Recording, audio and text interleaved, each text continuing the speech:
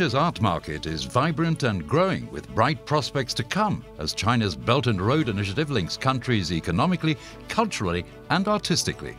Top auction house Sotheby's has been a pioneer in the art market globally and regionally.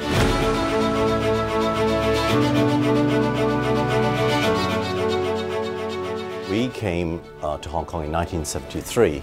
At the time, it was actually the first international auction house ever to come to Hong Kong and to Asia. Now we're doing 11 categories. We have 40 sales a year. It's grown from virtually 2-3 people to a staff of 160 just in Hong Kong.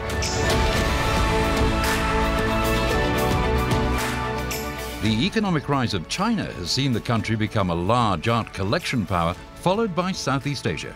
What we've seen in the last 5 years is that the Chinese collectors, as well as collectors from Southeast Asia, they're not only buying art from their own countries, they now actually participate globally. In 1996, we actually started selling Southeast Asian art. So there's like art coming from a lot of the countries, which are now actually from the Belt and Road. We're actually talking about the countries along the sea route, the Silk Road.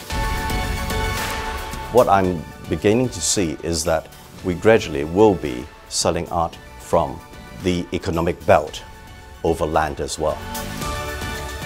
Work by artists from the Caucasus and from Central Asia.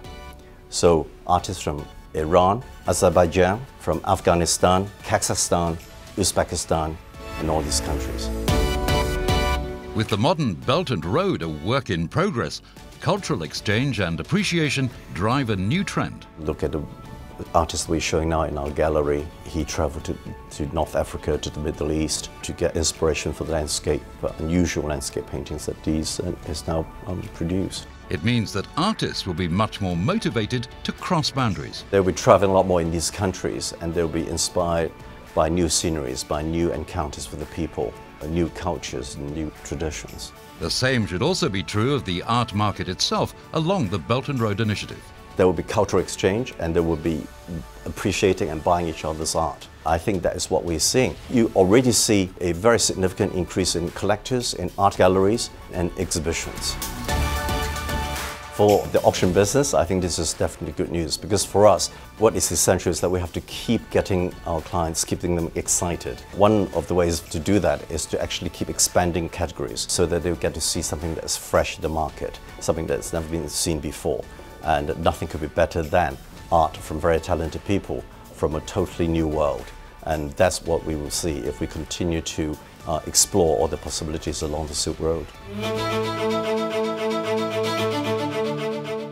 As an auction house that straddles the major markets of New York, London and Hong Kong, Sotheby's covers 40 countries with 16 on the Belt and Road Initiative, with Hong Kong the headquarters for Asia. At the beginning, we're only in Hong Kong, but now we actually have 11 offices in Asia. I dare say Hong Kong has all the best facilities for promotion of art. Logistics, venue, everything is perfect. And also the law governing the import-exportation of art is very user-friendly. And all these actually contribute to Hong Kong's success as an art hub.